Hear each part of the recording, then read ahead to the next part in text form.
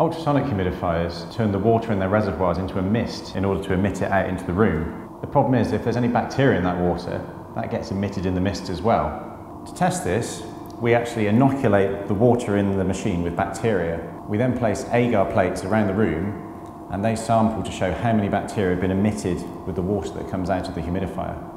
Once we've incubated the plates, you can see that a great deal of the bacteria that were in the water have actually been transmitted into the room.